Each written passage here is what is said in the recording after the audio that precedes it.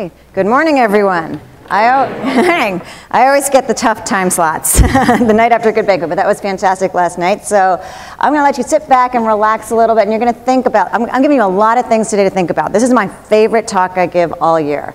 I actually have already started clipping articles for themes for next year. But what I like to do is talk about, let's get to the slides here. Oh, wait, we're going to talk about accessing the EventMobi app. Okay, I'm going to be Tom. Keep going. All right, we got that done. Log in if you need it. Here's our agenda. Up. More, make your plans for the day. All right, now we're back to me. Here we go. All right. This year we're talking about the business trends we're talking about here. Actually, I'm going to move this. Can we get that? Sorry, Tom, can we take that out? Right there. All right, this year we're going to talk about how we use space, how we build space, how we reuse space, and how we move products between spaces. Because we've seen this mega trends of the demographics are changing and millennials are changing things we do. We're going to look at a little bit as to why this is happening and how it's going to affect real estate. We're actually going to touch on office, multifamily, retail, and industrial throughout here. Now for me, a trend is basically a disruption that sticks. Like, I'm not going to talk about something that I don't think is going to be around for a while. So everything I'm talking about today is going to be around for a while. And you can trust me, because in 1999, I was talking to a bunch of real estate people and tried to convince them that email was not a fad. So they didn't believe me all then, but actually, one would argue now that email's going away. We were just showing business meetings being done by text, so it could be considered a fad if less than 15, 20 years. All right, so Millennial Report. Hopefully you all have read this. There's takeaways. It talks about what millennials are looking in the office. I'm not going to go through this today, but we're going to look at the effects they're having in other areas of our lives. The big takeaways from here, they want open. They want transparent. They want collaboration. They also want flexibility. There's lots of different things in here that we already do and we can already provide as a company. But how is this affecting the rest of the world? Now, first of all, I want to step back and say, this is my latest and greatest business book I've read. This is on my top 10 list. So if you like books like Made to Stick or The Tipping Point or Outliers, this is in that same vein. It's about how to be an original thinker and how to make that original thought stick. But I'm bringing this up now because this one sentence really jumped out at me as to why the millennials are causing us to rethink everything we do. The hallmark of originality is rejecting the default and exploring whether a better operation exists. Millennials are rejecting the default. And a lot of us here, we are the default. And why are they able to do this that we haven't done it before? Why are they questioning everything? There's two reasons. Number one is technology. They see everything through a technology filter. Everything that we've done before, there's got to be an app for that, right? So they see everything through a technology filter. So that means stuff we were doing manually, they look at through technology. Second of all, societal shift. There's a shift in our society. Those of us who are Generation X or baby boomers or silent generation, we know somebody for whom the default worked, which means the old work default was 40 hours a week, 40 years, you get your gold watch, you get your pension, you go golfing in Florida. Now, we know people who that worked for. We know people who were protected by the unions. We know people who had pensions. We know people who got the gold watch. And by the way, the irony is everyone says the millennials were raised with everyone getting a trophy.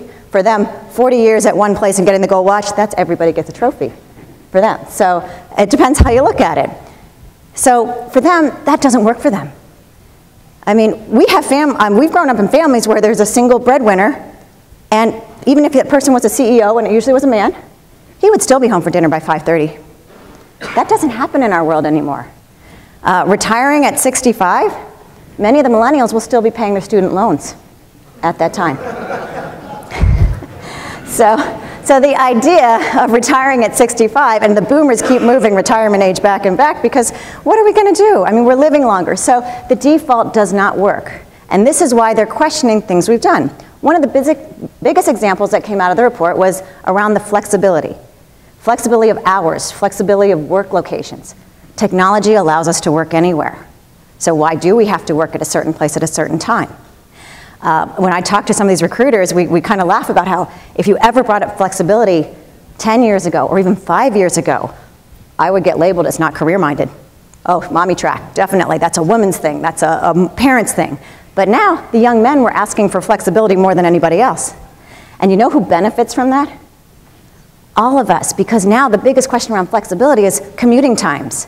It does not make sense if you can work anywhere to sit for an hour and a half in Boston traffic, when if you go an hour earlier or an hour later, it's 45 minutes. And there's many things like that. So people are asking for flexibility to work 7 to 3 or 10 to 7 or whatever the hours. They're not working less hours, they just want to work differently. So I would challenge you to think of the millennials, what they're trying to bring into our world in the office, as not a different work ethic, but a different work style. And understand the reasons why. They aren't seeing that gold watch at the end of 40 years. They don't know where they're going to be. They don't see companies that are going to employ people for life. They don't know that. It's not natural to them. So this is why we're going to talk about it's changing how we use real estate and who's using real estate and a lot of different things today. So first of all, here's a desk, a picture of a desk from 1984. Anybody else have that computer? Who knows what it is? It's a Macintosh. Yeah, it's an early version of the Mac. I think I had one of those. All right, and now I would raise your hand if you had a computer like that. Raise your hand if you had a computer like that. Okay, raise your hand if you had a Rolodex. Anybody in here not know what a Rolodex is? Okay. Yeah, and how many of you are still using your Rolodex? There's the Apto people right outside the door. You might want to go. All right, Solomon, I got one for you. All right, now everything, okay, this is a little much. I mean, I used to tote around. In my first law office, I had my encyclopedia, I had my grammar style books, I had all those thesaurus, always, they traveled with me everywhere. I didn't travel with a globe, but that's a fax machine with bulletin boards. Now everything on this desk is in those two screens. Everything that was on that desk could be done. Bulletin boards, I don't know the scissors, I guess you can cut articles. You don't have to cut articles out physically, you just clip them. Everything storage, everything is on those two things. Of course they don't have the messy wires everywhere that my desk has, but this raises the what? The shades, yeah, I know, you gotta have the shades. I don't know what that's about. This is actually a really neat short little GIF that it actually shows everything disappearing. If you could look it up, and I have the link down there, the evolution of the desk. But here's the question, if you can now work from anywhere, what value does an office have? This is rejecting the default. We're not going, we used to go to the office because that was where our desk was, that's where our desktop was, that's where our storage was, those were the law books, this was the library, this was everything we had in the office. But now, my office fits in my handbag. I can work on a plane. Sometimes I like working on JetBlue because they've got TV, movies, someone brings me coffee. It's fantastic. Get the even more space, legroom, not too bad. But rethinking the role of an office. This is actually a picture of a WeWork office. How many people have heard of WeWork? How many people have one in your city or area? All right, we gotta go. More of you will be raising your hands next year. But this is a typical WeWork office. I can go to London, it would look like this. I can go to Israel, it would look like this. I can go to New York, it will look like this. I can go to our WeWork space in Boston. Yes, we are in a WeWork. It will look like that, except we have carpeting. But really, they just give you a wood desk like that with a little lamp attached, and that's it. And we have 4 desks in the space of where my first law office was just me. And I'll tell you, I love my 4 desks in that office. We have another office next door and a glass space next door, and we have a couple more people in there. I was lonely in my big office by myself when I was an attorney. This is great, we all work in there. But this is what WeWork is doing. And they're not the only ones. There's other co-working space, but I know WeWork really well because we're in it. They're thinking about employee experience. If it's not about the desk, that's not where they're spending their money. They're actually providing areas for concentration, for collaboration, for socialization, and education. And that's what they're thinking about for an office. It's not just where you store your stuff. It's less about the desk. Now looking at this office, it really literally is open, transparent, and collaborative. But how do you work in a space like that? Because we've all learned that full open offices don't work, glass cubes don't work, so they have a mix of everything. So if you join WeWork, you actually join as a member, even though they're technically subleasing you, and it's month to month. And you can get an open desk for $45, and you can go to any of the WeWorks around the world, and there's about 60 or 65 by the time I said this, it could be 70. And you can have, they have phone booths if you have to take a private conversation. They have open space where you can collaborate and everyone comes. I never have to go to Starbucks to meet anyone for coffee because they all want to come to WeWork. And if you come after certain hours, there's free beer. So you can have people for coffee or beer. There's conference room space that you can rent. And I can be here and rent conference space in New York and meet clients there just by having a $45 membership. The other things they have is an online member network. Of their 45,000 members, 70% have said they have done business with another WeWork member. Kind of like Sperry and Ness, right? SVN, sorry. Where's the tip jar? No, there's $1. Goes in the tip jar. Okay, I actually did it. They have an online member network. We actually are working with some designers that are in a WeWork space. They have benefits and discounts, different things that are available. They have weekly events. Sometimes I feel they're daily events, so it's very social. In fact, the founder of this has described it as it's basically an in-person social network. So why am I talking about WeWork? Well, somebody want to guess how many square feet they have in New York City? Throw out a number. How many square feet? What do we hear? 200,000? WeWork in the whole city of New York City. How much? 2,000? 5. How many square feet? Getting closer. 3 million square feet in New York City last year. They are the biggest and fastest growing user of square feet in Class A, in A markets right now. So they have 3 million square feet in New York. They have 6 locations. Boston, they're about to open a 3rd location. In the cities they're at, they're running at 98% occupancy for anyone open over 6 months. And here's another fact. 30% of their membership has more than 10 desks. So they're not just competing with other co-working spaces. They're competing with regular office space. They're another real estate user of space. Anyone know what the biggest corporate real estate news was in the Northeast in the past month or so? What corporate headquarters move? It's making the headlines. GE, yes, GE moving into Boston. Guess who took the whole 1st floor of our WeWork space? GE's energy startup company, Current. So they took the whole entire 1st floor of our WeWork building. So these are regular tenants. We have radio tenants. We have like all sorts of different tenants and share members. We're not tenants. So this is very interesting. So we have a real estate user of space who doesn't own any space. They're leasing and then releasing all this space to everyone. So it's almost like Uber, which is the largest taxi service without a taxi cab. Airbnb is one of the fastest growing hotels without a hotel. And WeWork is a real estate company without any real estate, owning any real estate.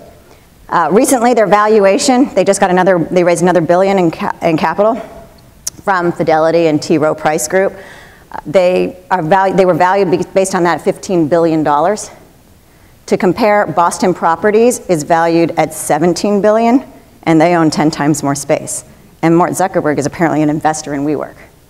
So it's a different user of space. Now, what do they look for? So if they're coming to town, by the way, they are looking in B markets. They are looking in Nashville right now. They are looking in Dallas, Pasadena, Atlanta, Northern Virginia. So these are people you need to know. These are new buyers in the market, or new leasers, new lessors, I should say, in the market. So when they look at a space, I talked to the head of the Boston area. They look for mobility, density, and collaboration. They look for communities where that all comes together. And in Boston, where parking's a premium, and you're going to put 1 person per 100 square feet in your building, and that's how they do. They look at the ratio. And so then they look at the building. Once they find the location, then they have to find the right building. And sometimes it's hard in Boston to retrofit an old building because 1 person per 100 square feet, that affects your heating and cooling systems. That affects your parking. That affects a whole lot of things. Elevator, we have these dispatch elevators. Has anyone ridden in a dispatch elevator? It's a little disconcerting because there's a computer pad outside and you push the button, the floor you want to go to, and it tells you what elevator to go to, and there's no other buttons in the elevator. And it's a little, if you change your mind halfway up, good luck, sorry. You don't, you're going where you're going. But that's how they can funnel more people up and down systems. So that's rejecting the default. We're changing the system. So when they look at these different things, in fact, in Boston, what's being appealing for buildings now, Class B space if with brick and beam, was going for more than lower level high-rise in the market. So people want these high ceilings and workout space. So WeWork is another user in the market. So this is changing because this is the way the millennials want to work, but I tell you, the average age on my floor is closer to me or older. I mean, I'm not seeing that it's just millennials playing foosball. And by the way, the kids that are there work all the time. They love what they do. In fact, that is the WeWork t-shirt. Everyone says, we love what we do. They have t-shirts at WeWork that say that. And so this is a different work style, not a different work ethic. Everybody's working hard. And it's kind of weird, because people are saying, well, isn't it just kind of like Regis? It's kind of the opposite, though, because think about why people would go to a Regis. They wanted that mailing address in the big city, and they didn't want even Regis on the door if you're meeting a client. You're trying to pretend that you've got this big office and you're meeting clients. Here, you can't pretend you're not in a WeWork. Like I said, I'm surprised they don't make us wear t-shirts. I mean, it's very clear we're at a WeWork. It really makes hiring easy. I get people like, we don't know what you do, but if you're hiring, we want to work there.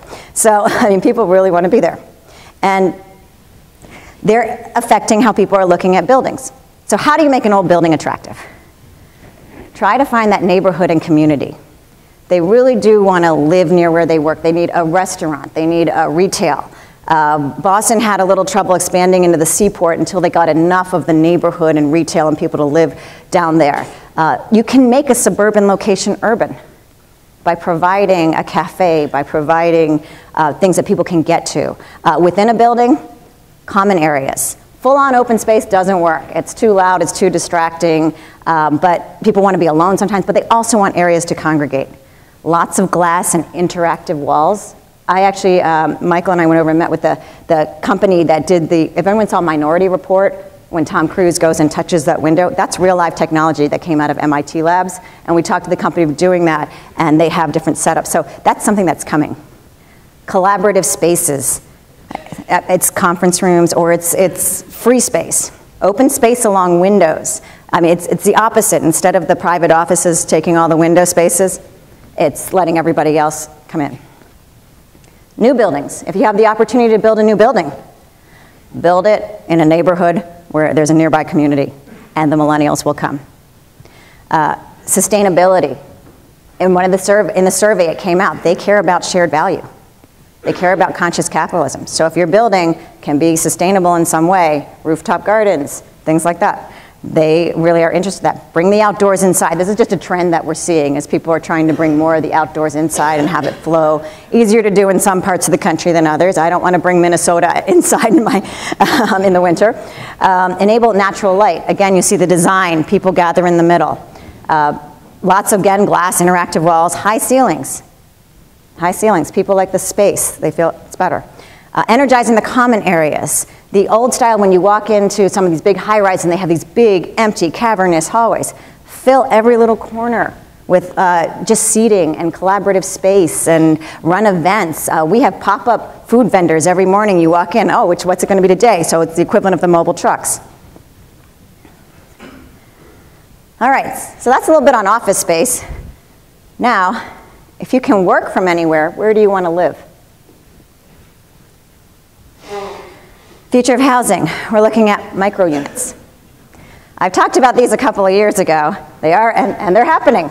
They are happening. So this is probably a 225 square foot, even smaller unit. One of the things when you have a micro housing unit, every piece of furniture has to have more than one function. So it's changing furniture design. Futons and day beds are selling like hotcakes because they also are couches. If you notice these the chairs for the little breakfast nook, they slide over and they're little table tray, they're side tables if you're sitting on the couch. That big screen, that's your computer screen, that's your TV, that's everything. You don't need, we talked about before, you don't need a library of books if everything's on your Kindle. Remember those big stereos we used to fill up the back of your car when the speakers were this big? I mean, now everything's smaller. So these are micro units. Now, there's a problem with micro units in the fact that they're not permitted in many cities. In Boston, we actually have some now. But we had a 450-foot minimum, and plus you had to have a certain amount of parking. We got around that by creating an innovation district in the seaport. And unfortunately, these are renting out like hotcakes, but they are $1,600. $1,600.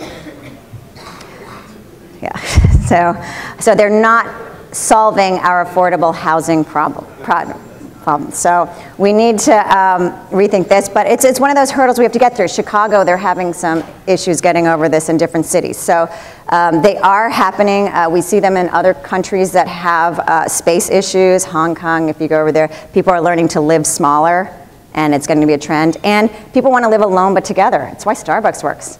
We like to be alone but together when we go. I do my best work in Starbucks, on airplanes. But it's sort of, the same idea. Some people will say it's just the kids still want to live in dorms. You know what? And people are staying single longer. They can't afford it. They don't want to live with their parents. So this is something that's going to stay, but we are going to have some government regulations to get over it. Next thing we're seeing happening is infill. These are areas that haven't been redeveloped yet, or there's empty spaces. This is a picture of a house that has been specifically designed to fit in a lot in New Orleans, and it is trying to be affordable. It's trying to be affordable housing, so they're taking that smaller footprint, taking the micro housing, and they're trying to find lots that they can put this in within neighborhoods to recreate neighborhood. What we have on here is the other picture. That is rack space. Those are basically mobile homes that are stacked in racks. And if you have this in Austin and you want to move to San Francisco, you got to reserve your spot on the rack. And when it opens up, they just grab your container out, ship it right up, and you can put it in the rack in the other city. This is happening. This is rejecting the default. This is changing how we think about housing. We're also out there looking for, you can take your park anywhere. All right. Okay, we like that one. Okay. We're also looking for high opportunity neighborhoods. Again, this is that shared value. How can we help make a high opportunity neighborhoods? There's groups like MREN. I had got to present with the founder of that up at NIAP in Toronto about conscious capitalism. And so MREN works with private investors to keep track of their portfolio, but they also are working with public entities, with governments, to identify lots of land that can be repurposed for different reasons. So if you go to the MREN site, mren.com, and Opportunity Space does the same thing. I think they're based out of Boston. But if you can picture what Boston's like, we have the Boston Redevelopment Authority, we have things on old yellowed sheets of paper, trying to get everything electronic and to discover what they have. In fact, MREN, I believe, was working with Oakland, and they have found a lot of acreage that could be put together and redeveloped that the city didn't even know they had.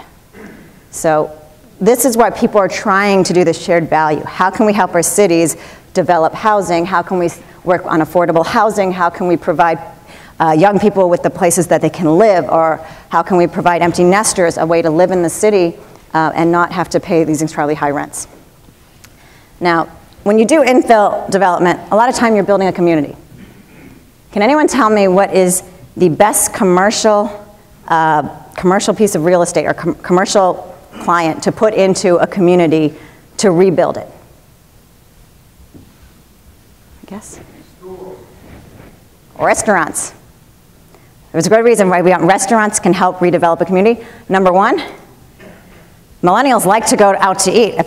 Cooking in that micro unit probably is not as much fun, but they like the experience of eating. They go out to eat a lot more. People are going out to eat, but they also employ the least employable parts of our population. They need busboys and girls. They need a lot of unskilled labor. They provide work at odd hours. People can have two jobs. It brings life to a community. Now, that's great, good, we'll go put in a restaurant. But in some of our municipalities, putting in a restaurant requires a liquor license. And this is Ayanna Pressley. For those of you in New England, you might want to remember her name. She was the first African-American woman to be elected to our city council. And her first task when she got on there was taking on the liquor licenses so that she could provide restaurants, create restaurants in areas of Boston where they were not provided. Now there's a problem with this. In Boston, the liquor licenses for the city of Boston are controlled by the Massachusetts state legislature. People who don't have any interest in Boston because they have their own communities to care about.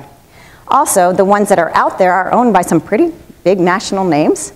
restaurants. They've paid $400,000 for them. They don't want anybody else just getting one. But you can't rebuild some of these areas in Boston without them. So she's spent her time in the last 5 years working on this, and she has shaken loose a few licenses for people. And she has also is working now to introduce some legislation to take it out of the hands of the Massachusetts State Legislature and put it back in the city of Boston. And I feel we're really good about this because this is what the city council now looks like in Boston. And if you can picture us how we're displayed in the movies, usually it's a bunch of guys named Flaherty. And this is a very different makeup. And they are looking at the permitting systems. They're rejecting the default. They come from the city. They want to represent the city. So I feel really good about what's going to happen in Boston the next couple of years. Because the reason they can do this is the default never benefited them. And so they've gotten themselves in there. And actually Michelle Wu, I think, is the youngest person to ever be the president of the council. And she was elected unanimously. So that's what we're doing about community value. And this is part of the shared value that we want to think about. When we talked about that SVN Shared Value Committee, I want you to come to me and Karen and Alex, and we want to get together and we want to talk about these ideas about how we can help this. We can help others and help ourselves, and this is one of the ways we're going to do it. Other housing changes. It's co-living. I mean, I used to call this roommates. But apparently it's now organized roommates. And again, it's memberships in homes around the world. And these are a couple of the big names: Common, Crash, and Common Space. It's kind of like today's modern flophouse. Again, there's rules against this in Chicago. There's actually a lawsuit going on to try to change the rules to allow this because it violates the laws. But what these do is they have shared, before we get to that one, it's shared living space where somebody, it's a dorm. I mean, what can I say? It's a dorm. But you can also move around between the different ones. And so if you can do that anywhere, these are caravanserai. I just found this because these aren't in big cities. These are being anywhere in the world. It's basically like youth hostels with Wi-Fi and internet access. They're guaranteed to if you can work anywhere, why not work from some stunning island off of New Guinea? So there's people looking at this around the world. Now, why am I talking about this one particularly to you? If you go onto the Common Space, they tell you how to work with us. How do you add a property to the network? How do they buy a property? What do they look for? These are new users of real estate on the market. They're not tied down with some brokerage firm that already exists. And they are working at buying the property because one of them, Campus, K-A-M-P-U-S, went belly up because they actually only leased property and they couldn't quite make the subletting work on the living side of it. They didn't scale quick enough. And these are in cities. I think Common Space I showed is in Syracuse. These aren't not just in A markets. They're trying them in different markets, especially ones around universities.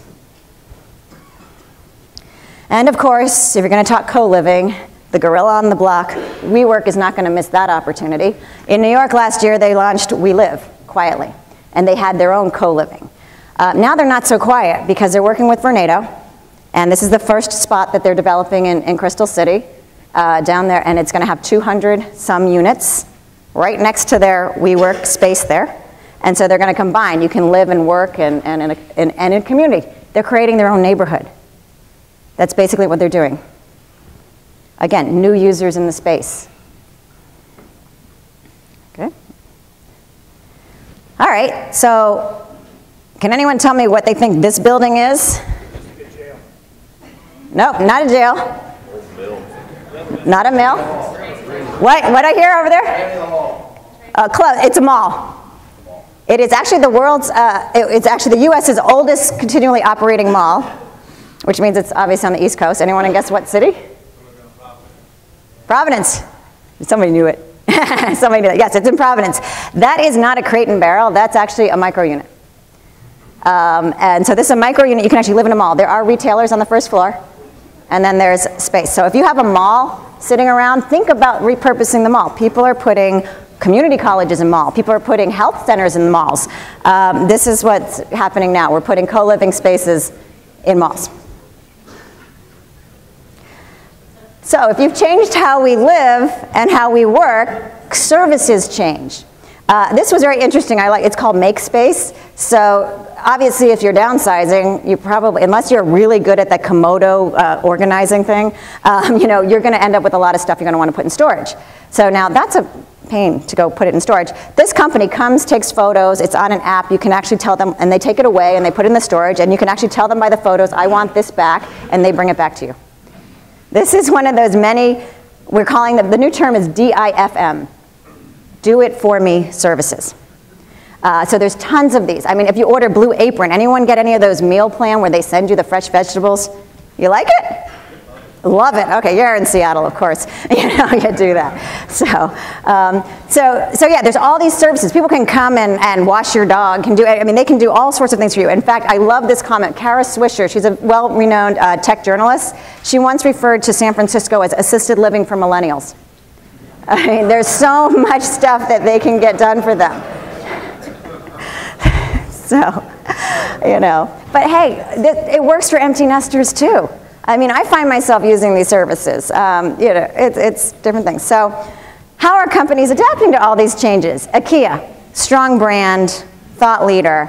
They are now, all their furniture, they're looking at having the ones with multiple uses. I mean, if I'm thinking about a micro unit, I'm probably going to go to IKEA to find furniture. I especially like that they're rolling out a recycling furniture program. So when your furniture is getting old, tired, or you need to upgrade, you could bring it back to them, and they will either fix and resell it or give you a discount off of new furniture. Smart business for them, smart business for our planet. So they're thinking about these things. They're 3D printing spare parts. So you know when you put it together and you're either, I usually have one extra screw on IKEA furniture, but sometimes you have one less. You can go and they will actually 3D print it in the store. They're trying to 3D print it in the store for you so you can just go and pick it up. You don't have to go and order it. Flat packaging. You know, I was like, I didn't really think about it until it started being a thing, so I Googled flat packaging, and this came up from Korea. This is actually a doghouse that you can assemble, and they actually advertise, we'll ship it to you flat packaging. It's safe. Flat packaging means you can put everything together, and it takes up less space, and it costs less to mail or ship, and you put it together yourself. And I really want this doghouse, but it's not big enough for my 90-pound dog. So, so yeah, but so it's becoming a thing. So these are terms you're going to hear more of. And we can't talk about trends without talking about Amazon. And so last year when I stood up here and talked about drones, yes, they are trying to deliver packages by drones. They have gotten the approval to test under 400 feet within eyesight of a pilot or on the ground. So that they are testing that now. There's so many hurdles to get over with the drones. But while they were doing that, they also filed a patent for mobile manufacturing hubs. These are 3D printers on trucks. So they don't have to store your extra parts. They can print them while the truck drives to you. That's changing how we move things between spaces. We're going to talk about 3D printing now. I tried to find a practical use for it. So I can now 3D print my head and put it on a Lego's Star Wars action figure. I can finally be General Leia. Yeah, so I live out my fantasies there. But so 3D printing. How many people understand how 3D printing works? Yeah, I see a few like, I think I do, in theory. All right, so here's how 3D printing works. For the Lego heads, if you want one, it's on Etsy. You can just Google it, 3D Lego heads, and they'll come up. I know what everybody's getting for Christmas next year in the office. All right, so you take a picture of yourself, and you put it into a computer, and it creates a CAD drawing, computer-assisted drawing, just like we do with 3D architectural renderings. You create a 3D model of your head. And then when you send it to a printer, a 3D printer, it divides it into thousands of layers, cuts it this way. And then it prints one layer, then it goes back and prints the other, and that's 3D printing. Now, as with all printers, the cost is not necessarily the printer.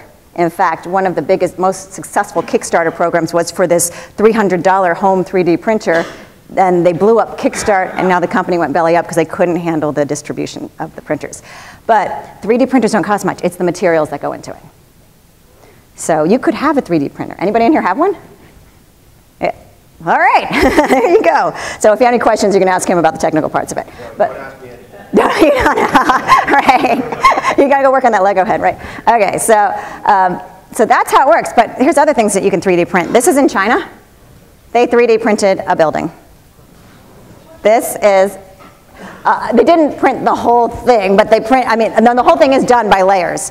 What they did was they printed the different sections, and they just layered them up on top of each other. It's stronger. They can put the wiring down in the middle. It cost about 40%, 60% less in materials. Labor was only 30% of labor costs. The time was cut in half. So they're 3D printing and changing the way we build buildings. And here's a peek inside. See the layers? So they have a really oversized, huge printer to do this. But they're not printing the whole footprint at one time, but they're printing the different sections and stacking them up. Now, the next picture I'm just throwing in here because I was on construction, and I've seen so many articles about this in the past couple weeks. Robots are now coming to help us build buildings. And so these are robots. They now have robots that can layer bricks. One of the positive uses of this is emergencies. Let's say Hurricane Sandy, if you needed to build a retaining wall, robots can work 24/7. But right now they still need people to supervise. They can do basic things, but it's one of these, this is coming. So next year I'm looking at robots and artificial intelligence, so I'll be thinking about that a lot in the next year. All right, back a little bit to 3D printing. Once I got into the 3D printing world, I was like, this is fascinating. I mean, is this just like a one-off thing? What's happening? There's something called 3dhubs.com. So if I have an idea for something and I want to design it, I want to design some new product, piece of jewelry, I don't know what it is, something that's probably made with plastic resin or something, I can somehow make a CAD drawing, a computer-assisted drawing, and ship it. I can find go to 3dhubs.com and find a local printer that will print with the materials I have, and they'll print it for me and ship it back. And there are 27,000 printers in their database. I think the numbers on here say there's probably about 1,700 in the Boston area. And these are people who are will commercially print something that you want to invent. This is fantastic for doctors. I think if people watch Grey's Anatomy, you see they just 3D printed a rib cage the other day. I mean, this is for people who want to try new things and new inventors. This is empowerment. But it's also going to change how we build, manufacture, how we, companies. Now we can be smaller businesses. Etsy opened up their model to not just handcrafted, but small manufacturers. It means we don't have to ship things from overseas if we can 3D print them here. And so your challenge is, I would love to hear over the next couple weeks, I mean, how is this going to affect your business? I mean, these are big changes that are not going away. Of course, back to Amazon. So they're doing drones, they got 3D printing. Amazon Echo is their artificial intelligence unit where you can actually speak to it like Siri. Well, it's not that useful now. Their idea is that you walk by and tell it, hey, I think it's called Alexa, mine's called Alexa. Alexa, I need more supply, I need more laundry detergent. And it would then order it off Amazon and the truck would show up and it would be there. So that's the idea that what they're trying to work on. We've also heard in the news that they were putting in bookstores, and the number got really inflated that there was going to be 300 bookstores. There's not. They have a couple out there and they're testing the model. And the question is, are they really bookstores, or are they going to be places to pick up your packages that you get delivered? Because we now buy everything from Amazon. It's so easy. Is it going to be a base where you can, are they going to 3D print things and put them there where you can pick them up? And I'd be really worried if I was UPS, FedEx, or the US Postal Service. Amazon is controlling distribution in new ways, which also means we might have a lot of those buildings coming back to the market, a lot of those spaces. So, summing this all up, because that's a lot out there, millennials are questioning the default option, and it is affecting everything we do. We have new users of space. They're using it differently. We're creating new services every day for people who are in those spaces. But the good news for us is they want open, collaborative, and transparent. Those are words we were using before some of these people were born.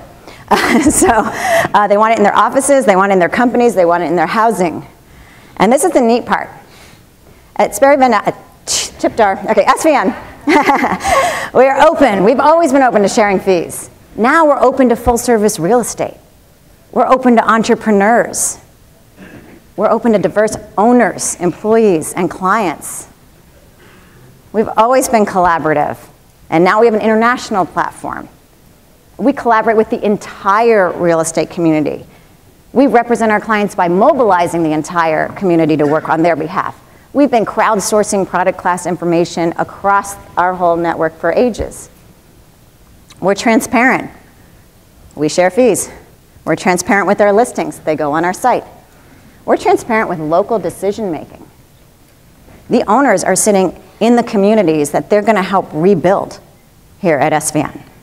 So I just want to conclude by saying we are in the right place at the right time. We have a lot of new information, and I think it's all systems go.